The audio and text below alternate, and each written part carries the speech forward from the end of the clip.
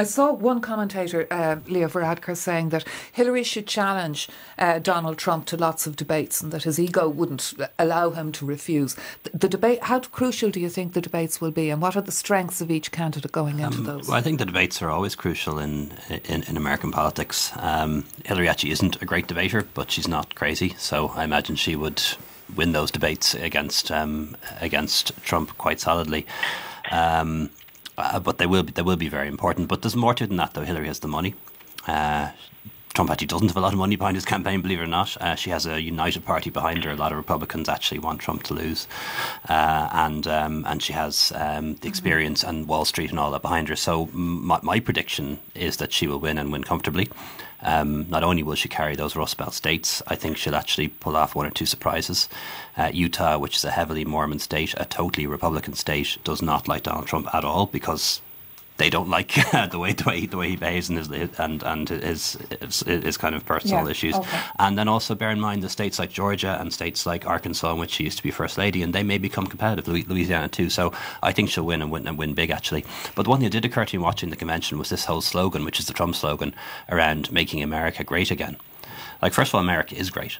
And then secondly, what is he harking back to? Is it the America in which women were supposed to stay in the kitchen, gay people were supposed to stay in the closet, and black people were supposed to be on the back of the bus? Like, exactly what great America is he talking about? Is it America of the 50s or 60s, which wasn't really that great? John Steinberger, will you come in on that? The last manifestation of that. I certainly will. I think because a lot of people did. One of the things we're seeing you're speaking, by the way, median household income. Sorry, John. We're seeing a decline in median. Please go ahead. If you just respond to what Leo Varadkar was saying there about what kind of America is Donald Trump harking back to. Okay, please ask me the question and I'll answer it. Okay, when was America great? Was it when women stayed at home and gay people stayed in the closet? That's ridiculous. Nobody's suggesting that. Look at Ivanka Trump and all the executives. Trump has more female executives than male executives in his enterprise. So that's just a ridiculous assertion. America was great when we had manufacturing jobs. We're losing our manufacturing jobs. When the rest of the world respected us, we're losing respect from our allies and enemies alike. So we've got to bring it back, and that's what he's talking about. And Donald Trump is the man to do that?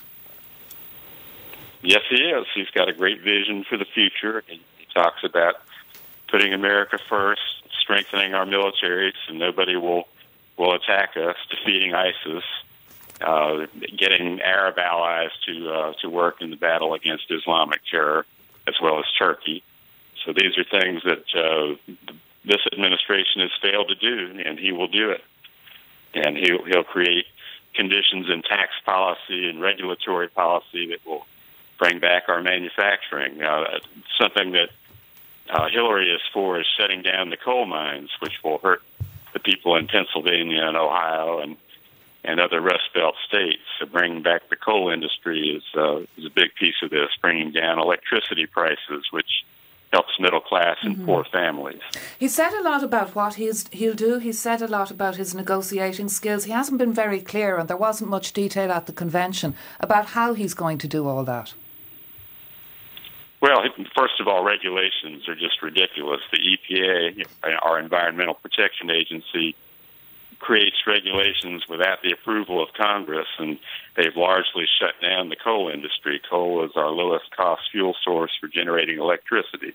It accounts for about 45% of our electrical output, so that's caused rates to go up, and it's also caused 67,000 coal miners to lose their jobs, high-paying jobs. So he'll make sure the EPA eases up on regulations so that we can be productive again. That's a very important thing. In tax policy, America has the highest corporate tax rate in the world, and he wants to bring the top rate from 35% down to 15%.